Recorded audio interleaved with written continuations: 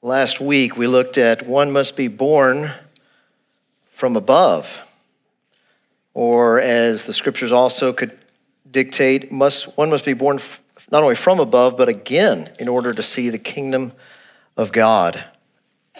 You see, the new birth must come before the new life in Christ begins.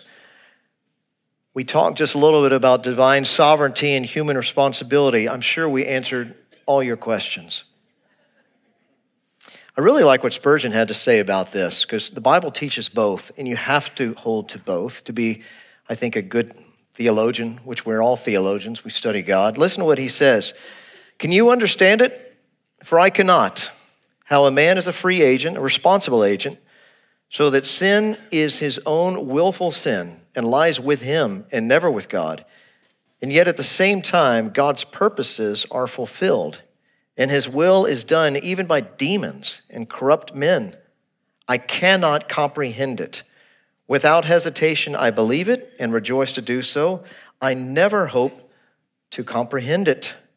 I worship a God I never expect to comprehend. Now, to deny this truth because we cannot understand it, it is to shut ourselves out of a great deal of important knowledge. Be careful. You don't hear me saying that God doesn't make sense. No, he does. Perfect sense. The problem with us is we have a very flawed sense. We're the creation trying to explain the creator. There's only so far we can go. As a matter of fact, I think the Apostle Peter would agree with you. I know he would. When he's praying in Acts chapter 4, verse 27 and 28, he puts both divine sovereignty and human responsibility together. And you come away scratching your heads and you praising the Lord. Listen to what he says. He says to the Lord, truly in this city there were gathered together against your holy servant Jesus, whom you anointed, both Herod and Pontius Pilate, along with the Gentiles and the peoples of Israel,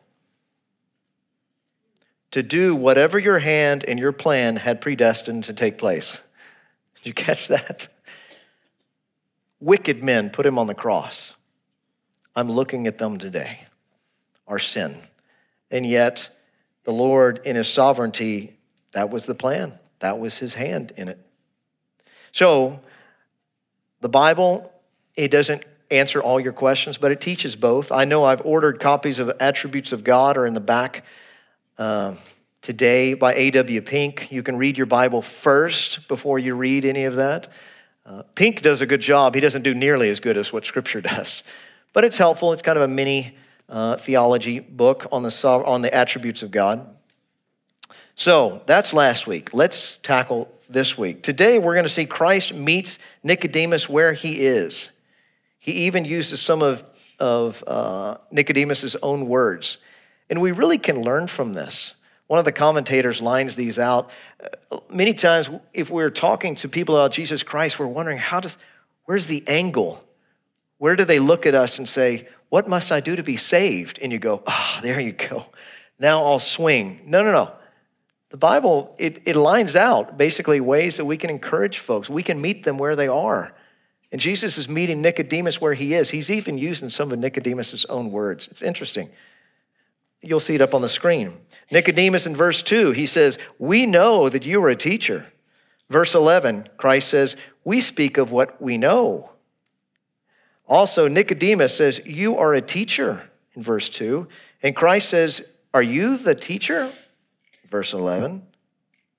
Nicodemus in verse 4 says, how can a man be born? While Christ says in verse 5, unless one is born. Also, Nicodemus says, can he enter in verse 4? And Christ says he cannot enter. And then finally, Nicodemus says, how can these things be in verse 9? And Jesus says in verse 10, you do not understand these things. So he uses some of his own language. I think it's interesting, and I think it promotes what the scriptures say. 1 Corinthians 2:14, the natural person does not accept the things of the Spirit of God, for they are foolishness to him. And he is not able to understand them because they are spiritually discerned. Nicodemus, you're not born again. You're responsible for everything I'm telling you, but there's no way you're going to get it unless you're born again. So we're going to see that, and we'll also see the last verse Ethan and I talked earlier this week, and he says, how are you going to explain that last verse? Christ ends up comparing himself to a snake. We're going to save that for next week, and Ethan will be teaching that. No. It is disturbing, but Jesus knows exactly what he's doing, and I think hopefully by the time I'm done explaining it, you will say, oh, that's a great analogy. Not because of me, but because of Christ is using that analogy. But strap yourselves in. We'll be there in a moment. Take a look at John chapter 3. In order to understand the gist of verse 9, we have to read verses 5 through 8, what Jesus is saying. So, chapter 3, verse 5 through 8, and then we'll go on to verse 9. This is the word of God. Jesus answered, truly, truly, I say to you, unless one is born of water and the Spirit, he cannot enter the kingdom of God. That which is born of the flesh is flesh, and that which is born of the Spirit is spirit. Do not marvel that I said to you, you must be born again. The wind blows where it wishes, and you hear its sound, but you do not know where it comes from or where it goes. So it is with everyone who is born of the Spirit. And Nicodemus said to him, how can these things be? So Nicodemus is listening to everything Jesus is saying. You can't enter the kingdom, Nicodemus. None of you can, unless one is born again. And Nicodemus says, how can these things be? Question, congregation. Can a brilliant teacher ever be completely wrong? And Nicodemus is realizing that. What's going through his head seems to be, my explanation of how one enters the kingdom of God is wrong. And I have taught people this for years. What has Nicodemus been teaching people? Probably a combination of many things, but I'll mention two. Number one, he would look at the average Jew at that time and would say, you're a child of Abraham. Congratulations, you're not a Gentile, you're a Jew. Secondly, you obey the law. Perhaps you do the best you can, is what Judaism would say at that first century. And by the way, that's not what the Old Testament teaches. Old Testament teaches you're saved by faith in Christ or faith in the Lord.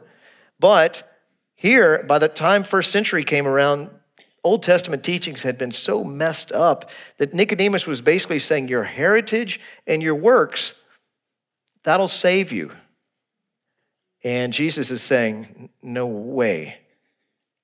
Verse 10, Jesus answered him, are you the teacher of Israel, and yet you do not understand these things? So remember, Nicodemus, he said he marveled. The text said he marveled at the words of Jesus. Now Jesus is saying, you marveled at me, Nicodemus. Now I'm marveling at you. He calls him the teacher of Israel. What does that mean? Well, it uses the article the, so perhaps it means that he was the foremost teacher in Israel, or at least one of the most outstanding teachers of Israel. People would know Nicodemus, yes. And he says, you don't know these things? The things being the fact you cannot see the kingdom unless you're born from above.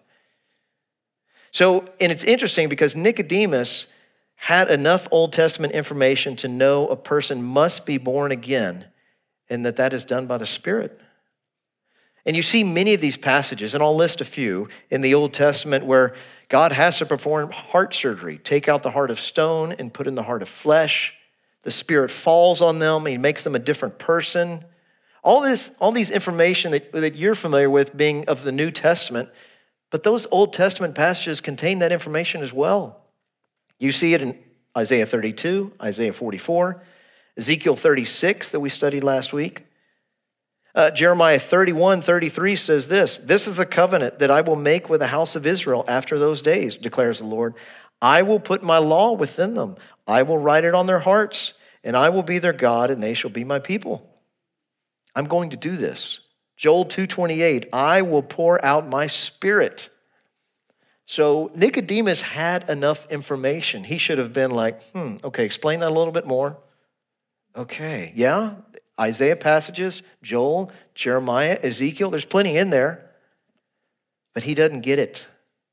Verse 11, Jesus says, truly, truly, I say to you, we speak of what we know and bear witness of what we know.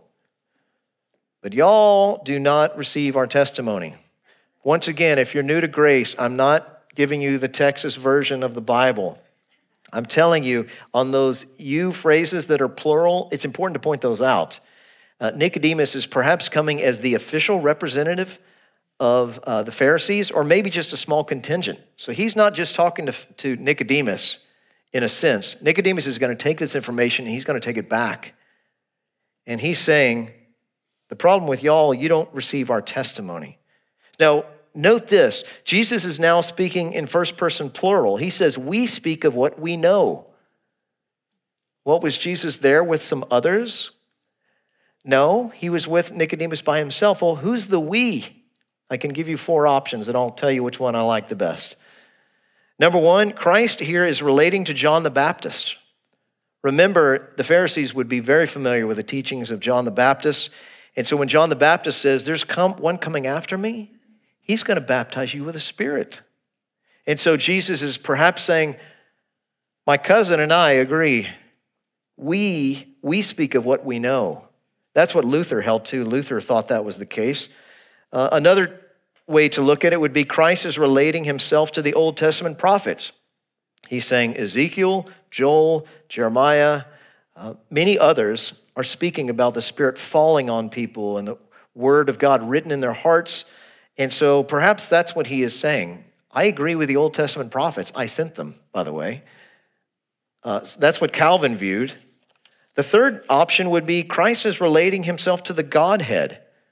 John Chrysostom wrote this in the 4th century, that Jesus actually does this much in the book of John, where he talks about we, that my Father, myself, the Spirit, even though one essence, 3 persons, it could be what he's doing here. A fourth option would be Christ is imitating the words of Nicodemus from verse 2. Remember, Nicodemus said, we know that you're a teacher because of your signs. And it's like Jesus is saying, really? Is that what we know? Let me tell you a couple things that actually we know. You can take it, any of those 4 options. I like the third one. I think Jesus is actually doing this because what he's about to say, that I think he's actually referring to himself and the Godhead. He will say at a certain point in John, I don't need further witnesses. You know, everybody needs to have a witness of what you did, like in a court of law. And he says, I don't need any human witnesses. The witness I have is the Father. So, it can be any of those views, though. And notice this, he says, we know. Now, it's important to note that even though Nicodemus said, we know that you're a teacher, Nicodemus isn't speaking a theological truth. He's just guessing. The teacher before him must be pretty important because he's doing great signs. But Jesus is saying we know. He's speaking doctrinally here, like thus saith the Lord. And what's so fascinating about that is the rabbis at that time, they quoted other rabbis to appear credible. They would, Rabbi Hillel would be one of them. Another one, Shammah. There was many others, and they would quote them, and then they would give their teaching. I quote people. Why? Because they say it better than me. The truth, they nailed it. I can't say any better. And that's right on the money. Plus, y'all don't think I'm a heretic if I quote some really solid guys. Jesus doesn't quote really anybody. Or if he does, he corrects it. Take a look. Well, I'll just quote it. Matthew 5:27, he speaks with authority, and he says, you have heard that it was said, you shall not commit adultery. But I say to you, that everyone who looks at a woman with lustful intent has already committed adultery with her in his heart. He does this throughout the Sermon on the Mount. You have heard this, but I tell you this. No rabbi does that. But Jesus Christ can speak authoritatively because he's God, and he wrote the book. He says, we bear witness to what we have seen, not just what we know, but what we have seen. It's like Jesus is looking at Nicodemus and saying, Nicodemus, I'm an eyewitness of this whole born from above things. It's divine reality. John 1:1-2 says, in the beginning was the Word, and the Word was with God, and the Word was God. He was in the beginning with God. It's like he's looking at Nicodemus and saying, I was there, brother. I know what I speak of. You can't come into the kingdom unless you've been born again. But note what he says, y'all do not receive our testimony. Now that's interesting. You see, he's saying you don't accept my eyewitness account. John 1:11 says it like this: he came to his own, and his own people did not receive him. Don't feel sorry for Nicodemus here, ladies and gentlemen. You see, the cause of Nicodemus's disbelief is not lack of education. He would have the Old Testament memorized. It's not lack of evidence. Romans 1 talks about the glories of God that are revealed to us in the creation of the world. He knows the things of God. It's his unbelief. He didn't believe. Anselm in the 11th century and Augustine, much earlier on than that, they said in essence the same thing: I believe in order that I may understand. So many of us go, well, you have to explain it all to me first, and then if it makes sense and I have good evidence for it, then I'll believe. But the problem is that's not describing the works of a Christian. The Christian believes and he understands. Now, we don't want to be foolish in our understanding, of course, but the point of it is, if the Bible says it, we got to believe it. We got to move forward with it. It's interesting because the Bible even tells us how to do that. Hebrews 11:3, it says, by faith we understand. Now, I'm not saying we talked about divine sovereignty and human responsibility, and you go, well, I don't understand all that. Well, there are many, many things that we don't understand about God. But the point of, we come across something in the text and we go, I need to believe that. The Bible says that that's wrong. It doesn't matter what I'm feeling. The Bible says it, I have to hold to it because that's what the Bible says to do. Hebrews 11:3, by faith we understand that the universe was created by the word of God, so that what is seen was not made out of things that are visible. Why am I a creationist? Well, many reasons, but Hebrews 11:3, by faith we understand. The Bible says he was created in this way. He was created. I'm not an evolutionist. Why? I'm a Christian. Some of you go, oh, that's too harsh. I don't know. I think by faith we understand. Now, just to be clear, there's differing views on how everything came about, but we have to hold it. Yes, God created the heavens and the earth. There's differing views about older creation, younger creation. We're not getting into all that, but he's the creator of the universe. So as we believe and we trust the Lord, he gives us greater understanding into his word. Failing for Nicodemus to believe that you must be born again, in some senses, to reject the knowledge of Jesus' divinity. Jesus is telling you the truth. Believe him. Verse 12, he says, if I have told y'all earthly things and y'all do not believe, how can y'all believe if I tell y'all heavenly things? Christ knows both earthly and heavenly things, yet if you people won't accept earthly things, how can I move on to speaking about heavenly things? What does he mean by earthly things? You can take it one of two ways. Maybe they're the same. There's little difference. Maybe what he's saying is the things that are on earth, like the physical analogies that I'm giving you, like, oh, unless a person is born of water. He's talking about being born again, or things like the wind blows wherever it pleases. These are physical realities, earthly realities. And he's saying, Nicodemus, you don't even understand those things. How can we move on to heavenly things? Or he could be saying this, the things that take place on the earth rather than in heaven.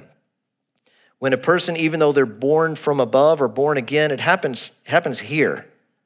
The Lord doesn't translate me to heaven, take out the heart of stone and put in the heart of flesh and send me back to the earth. No. It happens here on earth.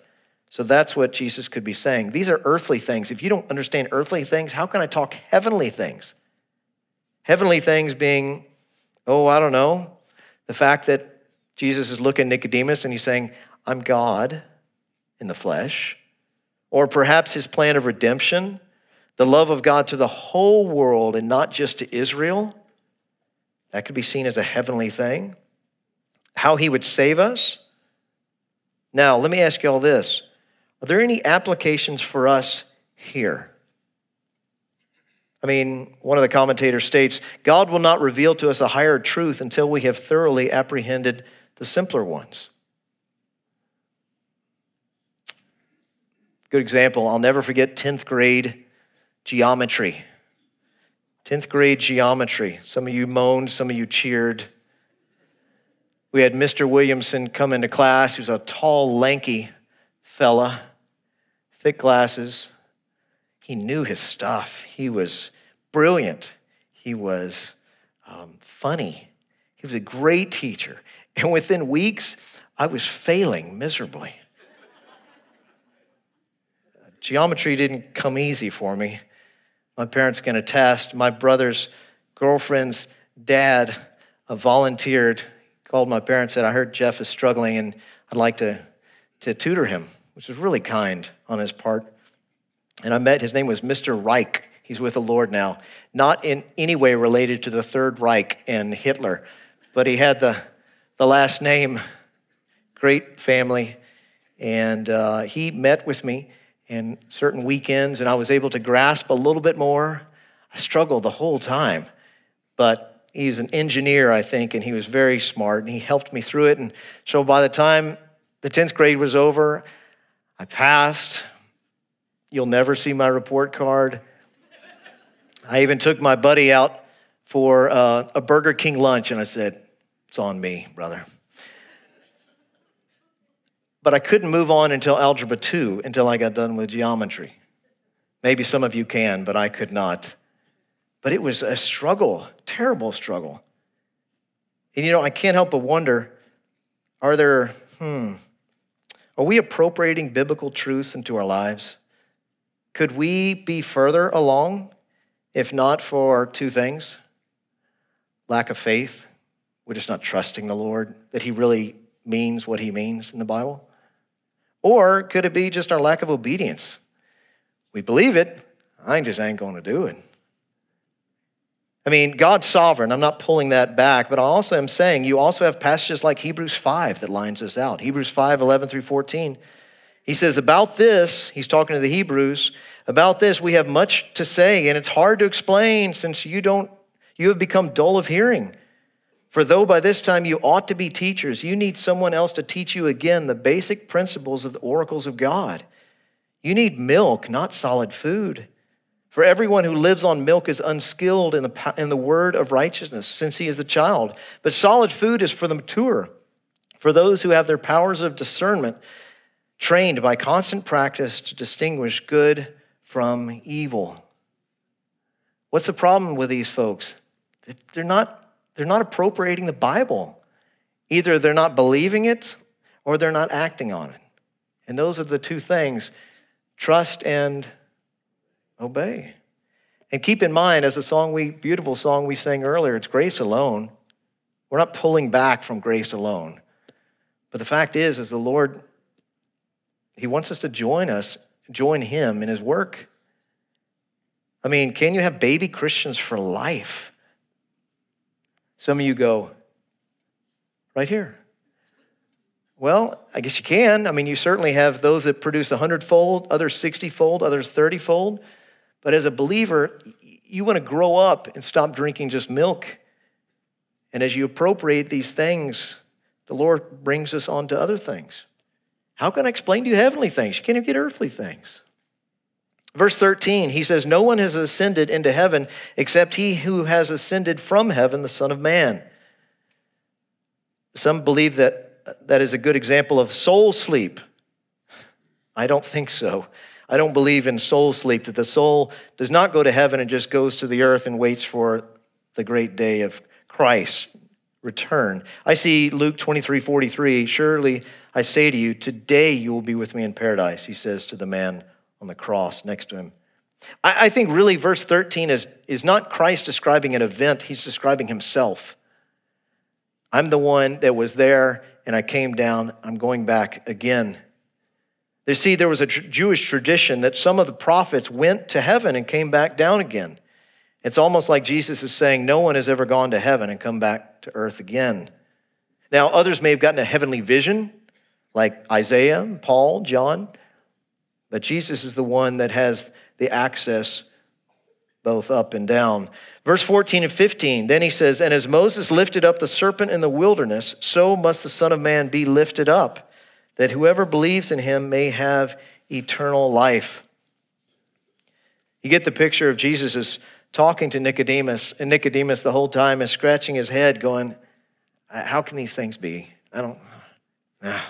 And then Jesus says, let's use an example. How about the Pharisees' greatest hero, which is Moses? And note what he does. He says, the man that y'all so much trust in is actually the same one chosen by God to give his people a type of the cross to come. Here you go, Nicodemus. Surely you remember this story. Well, keep your finger there. Go to Numbers. Numbers chapter 21.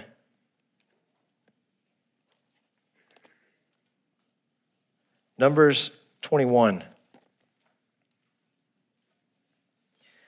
Background, the country of Edom, who were really just long-lost cousins of the Israelites. Edomites have denied Israel permission to cross their land into the promised land. So they have to go all the way around Edom to enter the promised land. The people grow impatient and they get into grumbling. Aren't you glad we're not related to them? Let me tell you what, just as a side note, don't give yourself a pass for your grumbling. Don't give yourself a pass for that. Philippians 2 makes it clear we should do all things without grumbling or disputing, that you may prove yourselves to be blameless and innocent, children of God, above reproach in the midst of a wicked and perverse generation, among you whom you appear as lights in the world, holding fast the word of Christ. Then he goes on, so on the day of Christ I will not forsake, that I did not run or walk or carry on in vain. Paul looks at them and says, you got an issue with grumbling and complaining. And let me tell you what, two things. Grumbling, it tends to start at an early age. Any of y'all told as a little kid, would you stop complaining? And you look at your life now and you go, that's me. Now keep in mind, it could begin at any age. But when we start saying things like something goes wrong and you go, figures. It's complaining. It's grumbling. And not only does it begin sometimes very early, it can begin at any time, but also it's catching. It's catching. We're drawn to that. Don't be that guy. Don't be that gal. You're supposed to be the one that's rejoicing in the midst of tribulation. Well, back to Numbers, lest I have a second sermon for you. Verse 4 through 9, now from Mount Hor they set out by the way to the Red Sea to go around the land of Edom. And the people became impatient, which brings out many times grumbling. Became impatient on the way, and the people spoke against God and against Moses. Why have you brought us up out of Egypt to die in the wilderness? For there is no food and no water, and we loathe this worthless food. Then the Lord sent fiery serpents among the people, and they bit the people, so that many people of Israel died. And the people came to Moses and said, we have sinned, for we have spoken against the Lord and against you. Pray to the Lord that he take away the serpents from us. So Moses prayed for the people. And the Lord said to Moses, make a fiery serpent and set it on a pole, and everyone who is bitten, when he sees it, shall live. So Moses made a bronze serpent, or copper, as some of your translations say, and set it on a pole. And if a serpent bit anyone, he would look at the bronze serpent and live. Now keep in mind, these folks weren't just small complaints. I mean, they're complaining against God, against Moses. They don't like the trip. And notice what they're saying. Verse 5 just kills me. Why have you brought us up out of Egypt to die in the wilderness? Or verse 4, there is no food and no water, and we loathe this miserable food. Y'all, manna was not miserable food. The Bible says in Exodus 16:31, manna tasted like wafers made with honey. Think of the incredible ingratitude that would be. Incredible. And that's what's happening when we're losing patience and complaining and grumbling. What? We're not okay with the Lord anymore. Lack of gratitude. It's almost like we have to remind the Lord, have you forgotten I'm my own God? No, we're not. Katie, bar the door. And that's what's happening here. So the Lord sent fiery snakes to bite them. Fiery, it could mean that they were red, but in all likelihood, it could have meant that's how you felt right before you died. You're on fire. You've been bit by several things, perhaps in your past, insects or bugs or animals. Hurts. This was horrible. People were dying. They asked Moses to pray. The Lord told Moses to make a bronze serpent and put it on a pole. Everyone who looked at the bronze snake lived. Those who refused died. And the question that comes to mind for us might be, why a serpent? Why a snake? I mean, serpents and snakes, that's a picture of Satan in the Bible, or sin. But don't you dare forget Psalm 24, verse 1. The earth is the Lord's and everything in it, the world and all who live in it. If God wants to use a snake, he can use a snake. And really, in a lot of ways, it is a perfect analogy. It's perfect. Why a serpent? Well, think of it like this. Why I say it's a perfect analogy. As a person lays dying, he actually has to look away from the snakes that are biting him, and he has to look to the only object that can save him. What's the problem with that? The object looks just like the things that are biting him. What does that mean? Well, to put it like this, the only remedy for our sin is found in the one who became sin for us. The sin that is killing you today, and it is. And as we look around, I see several people that limp, and you know what I mean. The sins of your past. And you're limping, and as Jacob does, he prays to the Lord for it because God in his kindness met with you, and he wrestled with you, and he always wins. And even though you look back and you go, I wish I could go back. I wish I'd have never done that. Fact of the way is that the Lord in his kindness, he broke your legs, as one of the commentators has told me before, one of my old seminary professors. He broke your legs. And now you limp. But what do you do for a God that doesn't break your legs? Well, you don't know if you're a believer, and you go on to hell one day. But praise God that you limp. But the fact is, you don't want to keep on limping. You don't want more limps. You don't want another broken arm.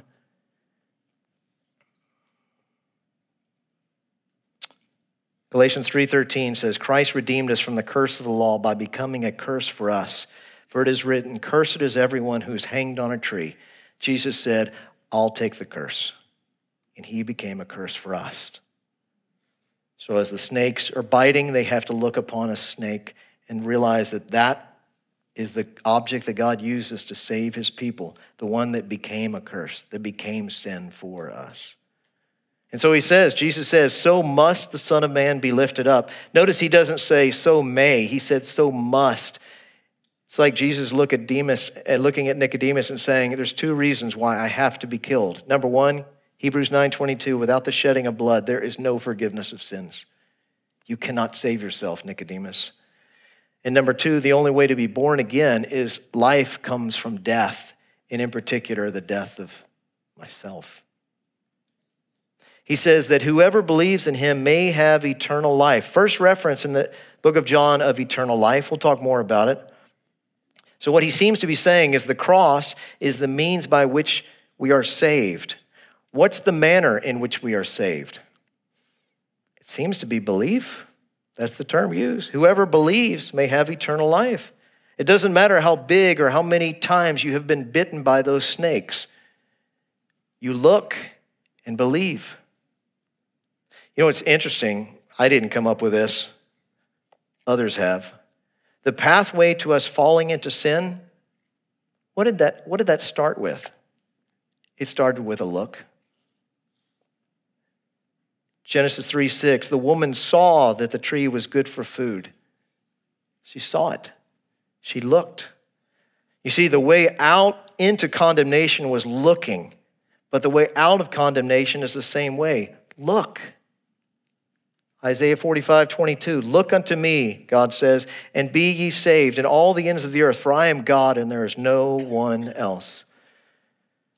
As the Lord gave physical life to all those snake-bitten Israelites who looked away from the snakes biting them and looked to the bronze serpent, so the Lord gives eternal life to those who look away from their sin and feeble attempts to save themselves and looks to Jesus Christ on the cross. The people could not do anything. They couldn't do anything to save themselves. You probably think that they would be like, can we just get rid of the snakes? Just get rid of the snakes. And God said, we're going to leave the snakes they be. Look to the snake. Look to the one that saves. And you may have run across people before as you talk to them about Jesus Christ, and they would say, yeah, I know we're saved by faith alone, but I have to do this. I have to be baptized, and baptism is good. I have to do this, do this, do this, do this. And they'd say anything else is just foolishness. It's just foolishness that you can say, I'm trusting in Christ alone for myself. It's got to be something you do. Well, 1 Corinthians 1:18 actually predicts this. The message of the cross is foolishness to those who are perishing, but to those who are being saved, it is the power of God. Now, just to be exceptionally, hopefully clear, when I say believes in him, I'm not just talking intellectual assent. I believe in George Washington. If you've ever taken Evangelism Explosion, you know what I'm speaking of. I believe in George Washington, but I don't believe him to save me. He's dead. But I believe he existed. Some of you would say, I believe in Jesus Christ in the sense of he existed, he's the Son of God, he saves sinners. That's the belief of demons. James 2:19, even the demons believe and shudder. No, are you looking and trusting in Christ alone for your salvation? That's your justification. A true believer looks upon the Lord as his new shepherd. You have a new shepherd. The old shepherd was you and the devil. Congratulations. And by the way, how do you grow in your relationship with Christ?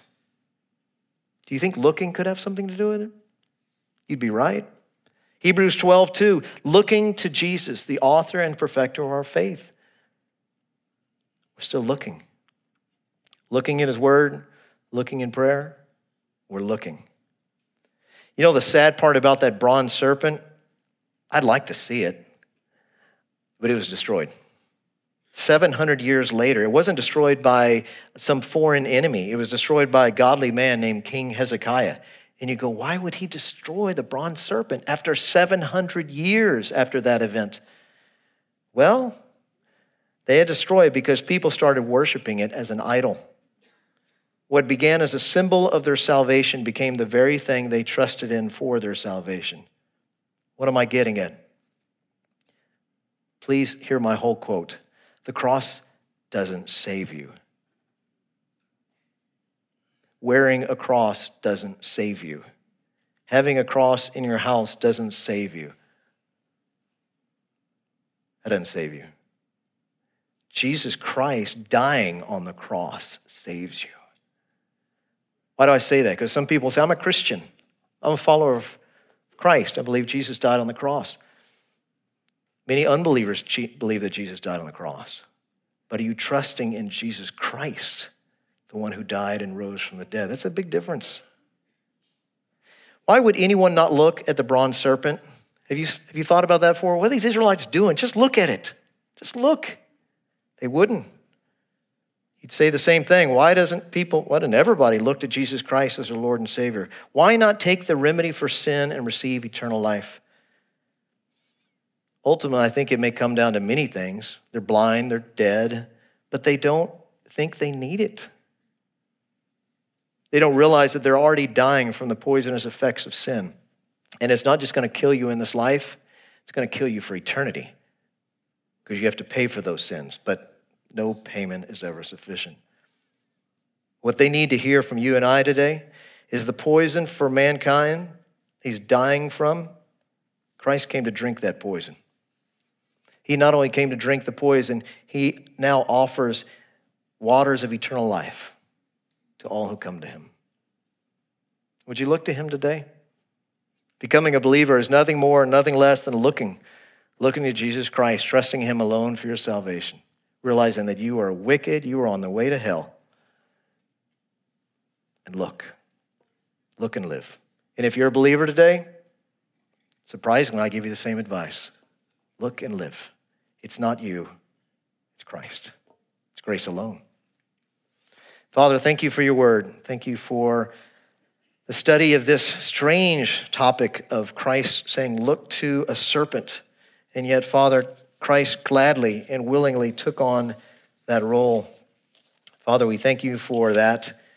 We're thankful that you saved us from before the foundation of the world, but also you sent your Son to make payment for that. The Spirit drew us just one at a time. Pray for anybody in here who does not yet know your Son as Savior. Grant that to them. Make them be born again. I pray that they would believe. I pray for the rest of us in here that we would be followers of Christ every day, constantly looking to him, never looking to ourselves. In your Son's name we pray it. Amen.